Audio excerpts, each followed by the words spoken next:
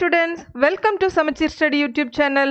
In this video, short questions and answers will be discussed from Standard 10 Science Unit 1 Laws of Motion. Students, மொத்த 10 questions இருக்குது. ஒவ்வொரு questionஸையும் page number wise எங்க இருக்குதுன்னு பார்த்து அதோட explanation சொல்றேன். First question என்னன்னா, define inertia, give its classification. Textbookல page number 2ல கொடுத்திருக்காங்க. Inertia தான் உங்களோட first topic.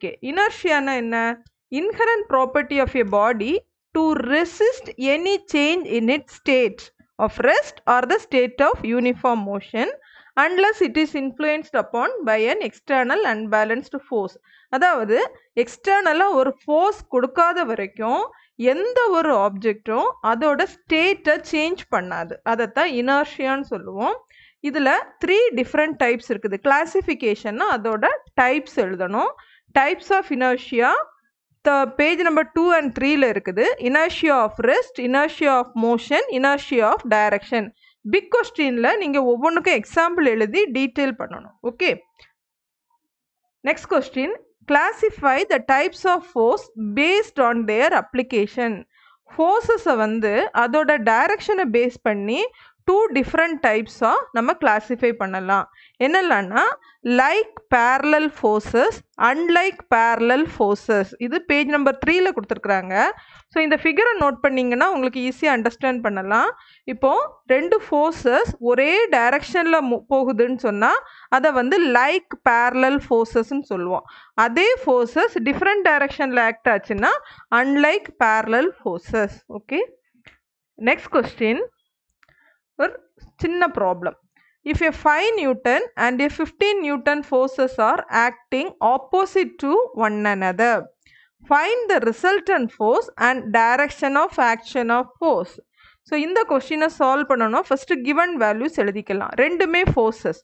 ஸோ கொடுத்துருக்குற ஃபஸ்ட்டு ஃபோர்ஸை F1, செகண்ட் ஃபோர்ஸை F2 அப்படின்னு மார்க் பண்ணியிருக்கிறோம். இப்போ இது நீங்கள் சால்வ் பண்ணுறதுக்கு page number 4ல் parallel unequal forces acting in opposite direction ஒரு டயக்ராம் கொடுத்துருக்குறாங்க. ஆல்ரெடி நான் சொன்னது மாதிரி 2 forces unequal forces வந்து என்ன ஆகுது, ஒரே ஆப்ஜெக்ட் மேலே ஆக்ட் ஆகுது. ஸோ இந்த மாதிரி 2 forces இருந்துச்சுன்னு சொன்னால் அதோட நெட் ஃபோர்ஸ் எப்படி இருக்கும் அப்படின்னு சொல்லி கொடுத்துருக்குறாங்க. நெட் ஃபோர்ஸ் வந்து higher value force minus lower value force. இப்போ F1 கிரேட்டர் தேன் F2வாக இருந்துச்சுன்னா F1லேருந்து செகண்ட் ஃபோர்ஸை மைனஸ் பண்ணோம். சப்போஸ் இந்த second force greater than first ஃபோர்ஸாக இருந்துச்சுன்னு சொன்னால் F2 மைனஸ் F1, அவ்வளோதான். இதில் டைரக்ஷன் எப்படி இருக்கும்னா the net force directed along the greater force. எந்த ஃபோர்ஸோட வேல்யூ கூடுதலாக இருக்குதோ அந்த வழியாக தான் உங்களோட நெட் ஃபோர்ஸ் இருக்கும். நெட் ஃபோர்ஸுங்கிறதும் ரிசல்டன்ட் ஃபோர்ஸுங்கிறதும் சேம் டேர்ம் தான் ஸ்டூடெண்ட்ஸ். ஓகேவா? ஸோ இங்கே நெட்டுன்னு கொடுக்கறது ரிசல்டன்ட் ஃபோர்ஸ் தான். So F net equal to F2 minus F1. எதனால? F2ஓட வேல்யூ வந்து greater 15. Okay, so 15 minus 5 10 Newton's. So இதோட டைரக்ஷன் எப்படி இருக்கும்? Directed along F2.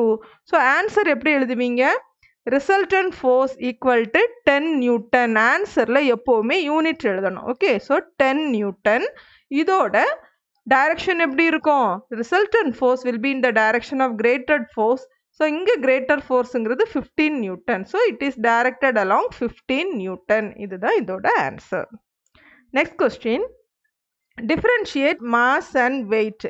எப்போவுமே டிஃப்ரென்ஷியேட்டுன்னு கேட்டால் இந்த மாதிரி டேப்லர் காலம் கொடுத்து மாஸ் வெயிட்னு எழுதணும்.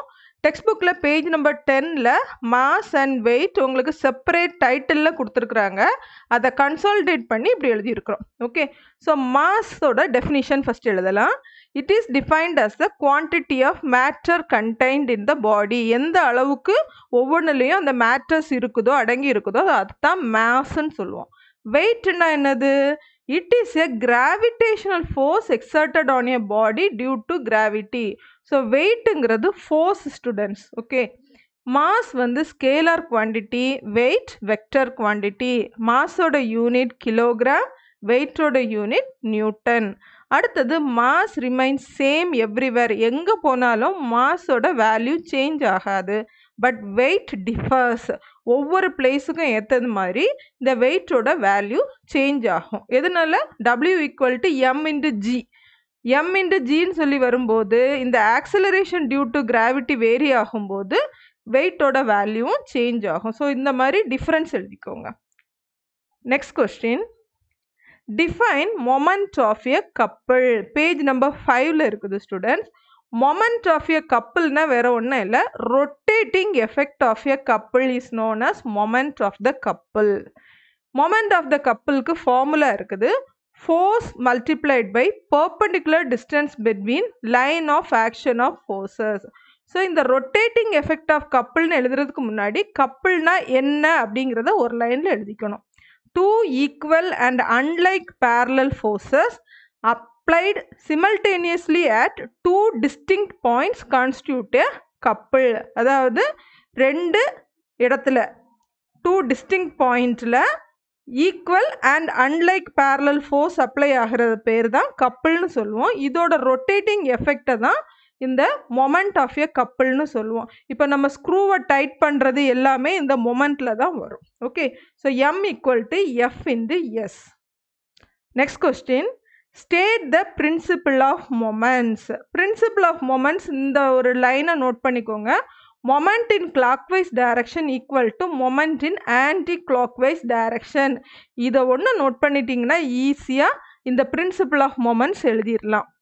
When a number of like or unlike parallel forces act on a rigid body and the body is in equilibrium condition, then the algebraic sum of moments in the clockwise direction is equal to algebraic sum of moments in the anti-clockwise direction.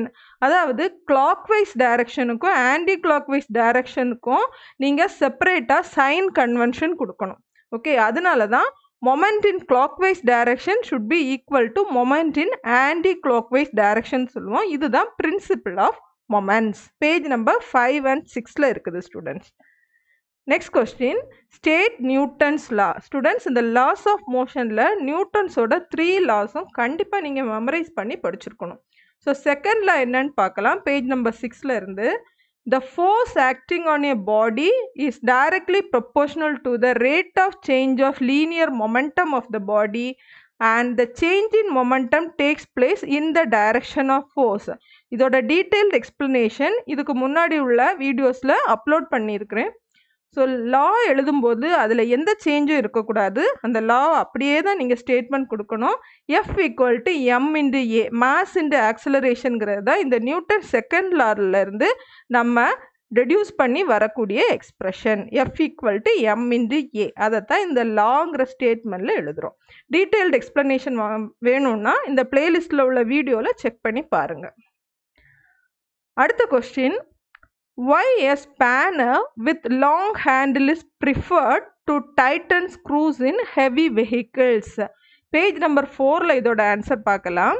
அதாவது heavy வெஹிக்கிள்ஸை வந்து screw பண்ணும்போது long handle உள்ள spanner use பண்ணுவோம். நல்லா பாருங்கள், இது ஒரு ஸ்பேனர்னால் இந்த ஸ்பேனரோட லெங்த் கூடுதலாக இருந்துச்சுன்னு சொன்னால் கொஞ்சம் ஈஸியாக டைட் பண்ண முடியும். அதுக்கு ரீசன் என்னன்னு கேட்டிருக்கிறாங்க.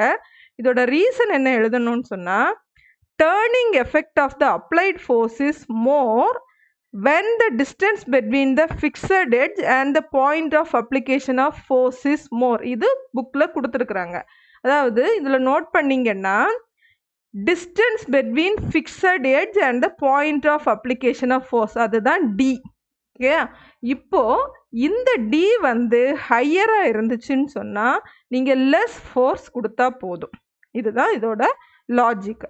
அப்போ handle of the spanner is long, then the force required to turn on the of the screw will be less. அதாவது இந்த ஸ்க்ரூவை நீங்கள் டேர்ன் பண்ணுறதுக்கு ரொம்ப ஃபோர்ஸ் கொடுக்க வேண்டிய தேவையில்லை.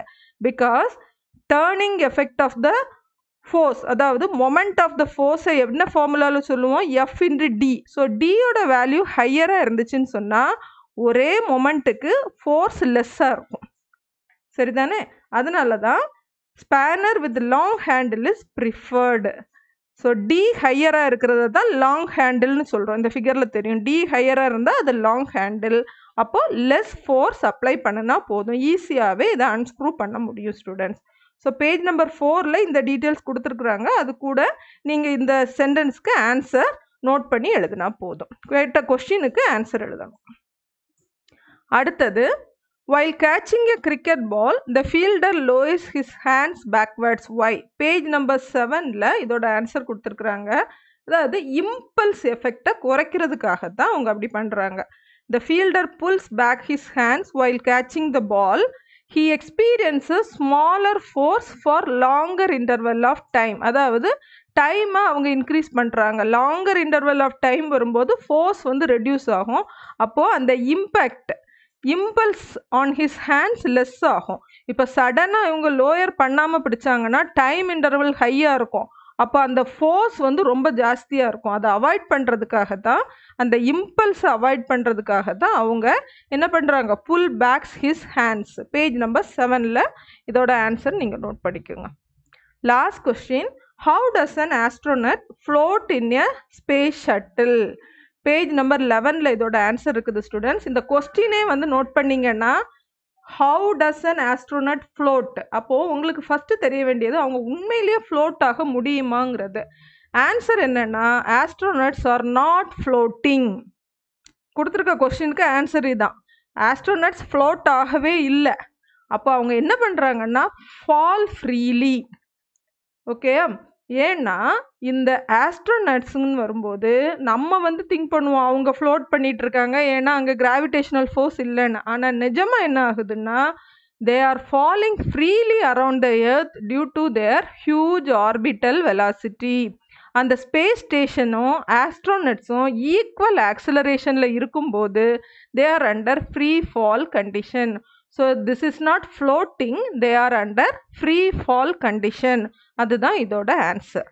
Okay students, so hope you understand all these questions. If you like this video, please subscribe and share it to your friends. Thank you so much for watching.